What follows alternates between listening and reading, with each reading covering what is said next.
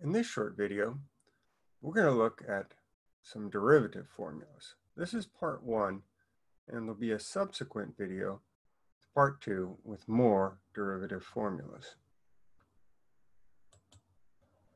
As we have learned, if you try to calculate the derivative using the definition, even for relatively simple functions, it can be hard, it can be time-consuming, and it can be error-prone. For example, if I have a function which really is not that complicated, it's simply a power with a radical and a rational function. So f of x equals 3x to the power of 17 minus 5 over radical x plus quotient 8x over 2x plus 1.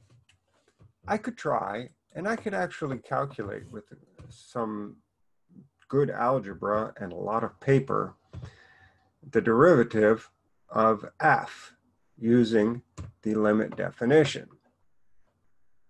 But boy, I would rather not. So let's look at some formulas that we can come up with without having to use the limit definition.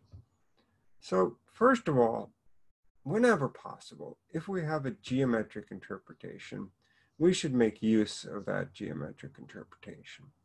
So anytime I see a function whose graph is a line, then I know that a line has a constant rate of change. That constant rate of change is the slope. And so the derivative of a linear function will be its slope. And as a special case, but also just thinking about on its own, if I have a constant function and its graph is a horizontal line, well then, if I'm looking at the rate of change of y with respect to x, well, y is never changing. So its rate of change should be 0. And indeed, the derivative of a constant function is 0.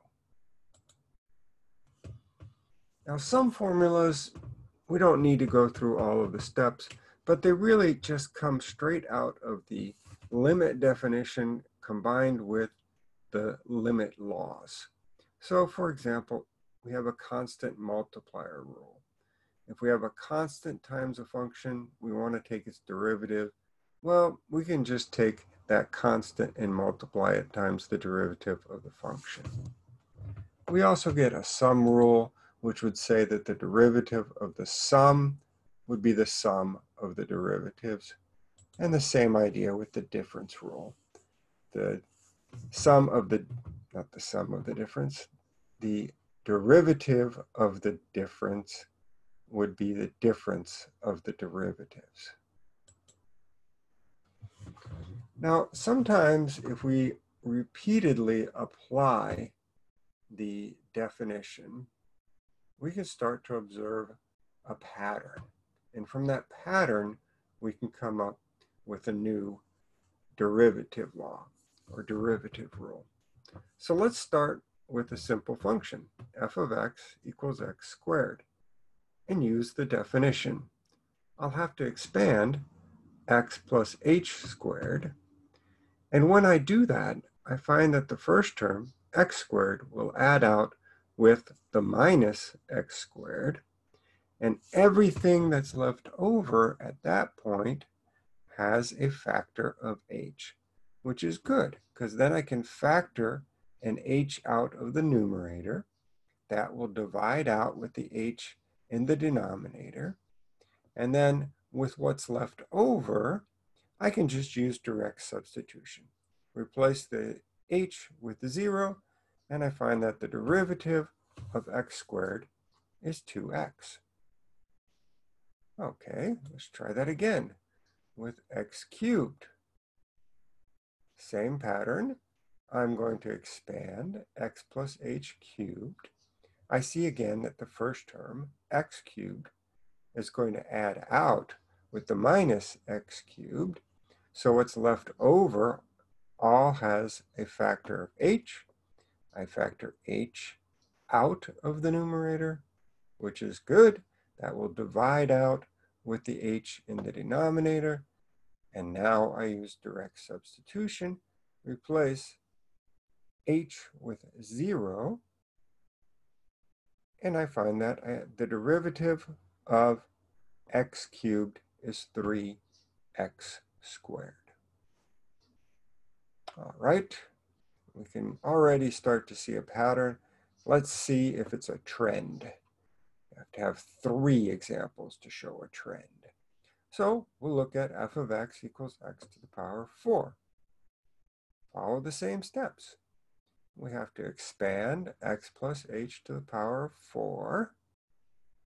I can see that the first term, x to the power of 4, will also add out with the minus x to the power of 4, leaving only terms that have an h as a factor. So I can factor the h out of the numerator. That divides out with the h in the denominator. And then I can use direct substitution, leading to the derivative of x to the power of 4 being 4x cubed. Now, let's try to look for a pattern here. If we look at the binomial expansion of x plus 1, all raised to the power of n, for the binomial expansion of x plus 1 squared, we have x squared plus 2x plus 1. And we saw that the derivative of x squared was 2x.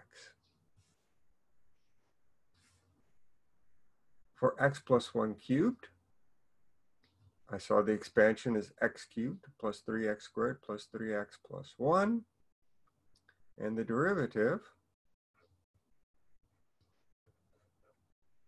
of x cubed was 3x squared. And moving on to the expansion of x plus 1 to the power of 4, I found that the derivative of x to the power of 4 was 4x cubed. Now, what pattern do I notice? Well,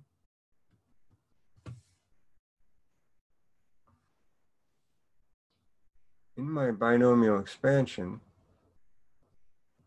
it's always the second term in the binomial expansion which winds up being my derivative. And that's not just a pattern that I'm observing. That makes sense based on the steps we took applying the limit definition of the derivative.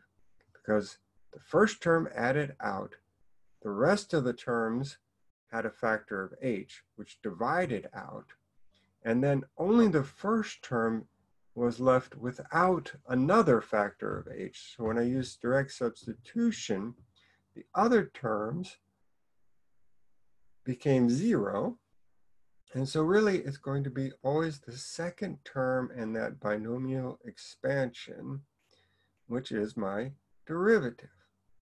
So if I were to take the derivative of x to the power of 5, then I would expect that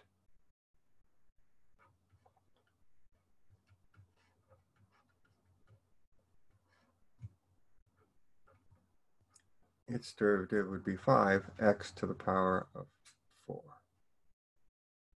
And I could do that for just the general expansion with a general exponent of n.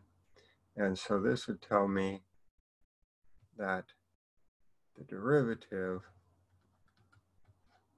of x to the power of n is going to be n as the coefficient times x to the power of n minus 1. And that's what we call the power rule. Now, We are not going to be able to prove it in this class for general exponents, but it is true that this power rule works for any exponent, not just integers. So for example, if I had x raised to the power of pi, and I wanted to take its derivative, well, I would follow the power rule. I would bring pi out in front as a constant multiplier, and then my new exponent would be pi minus 1. Now, it's unusual to see pi as an exponent, but what is very common is to see fractions as an exponent. Because remember, if you have a radical expression, that can be rewritten using a fractional exponent. So radical x is the same as x to the power of 1/2. And so I could use the power rule to calculate the derivative of radical x. The derivative would be 1/2 as a multiplier out in front times x raised to the power of negative 1/2. I just took 1/2 and subtracted 1 to get negative 1/2.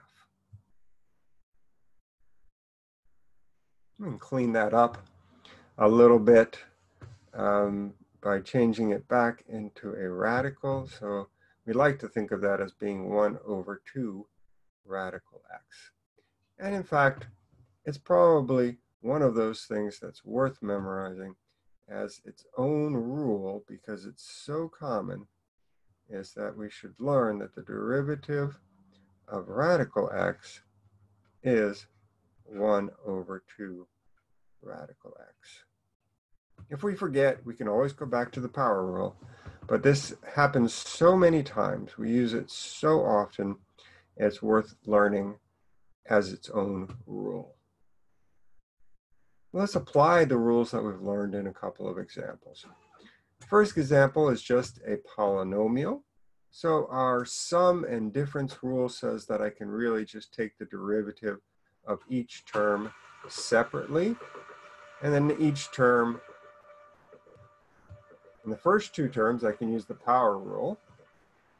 I would bring the 10 out in front, and so I have negative 320x, and subtracting 1 from the exponent gives me a new exponent of 9. In the second term, I bring the 5 out in front. 5 times 2 gives me 10, then subtract 1 from the exponent, which will give me x to the power of 4. And then the derivative of a constant is just 0. Here's another example, which is a little bit more complicated. When you first look at the example, you may say, well, wait, we don't have any rules for rational functions or for algebraic fractions.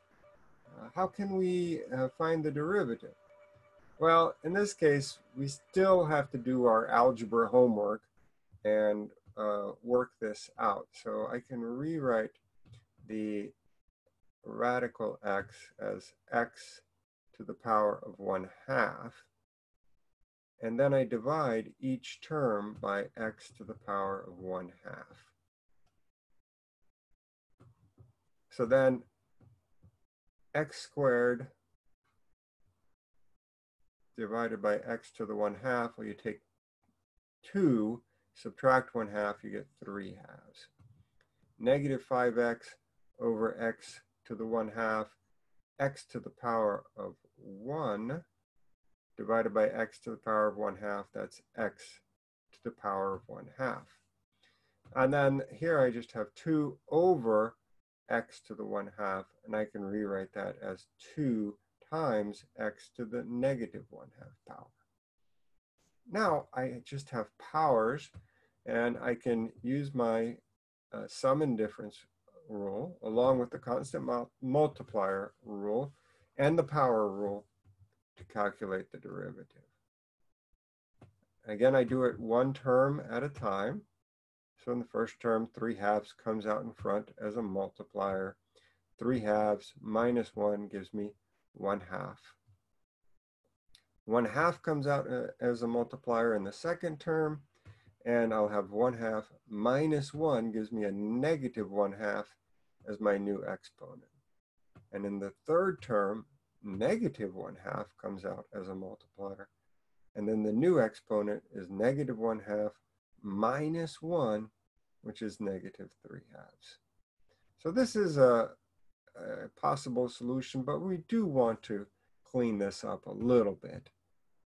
And so we'll put it back into radical form, and that gives us our final derivative as being 9/2 radical x minus 5/2 radical x minus 1 over radical x cubed.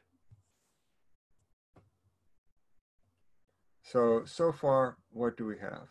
We have that if you have a constant multiplier and you want to take the derivative of that constant times a function, well, that's just going to be that constant times the derivative. If I have a sum or difference, then the derivative of the sum or the difference is just going to be the sum or difference of the derivatives. And finally, our power rule, which works with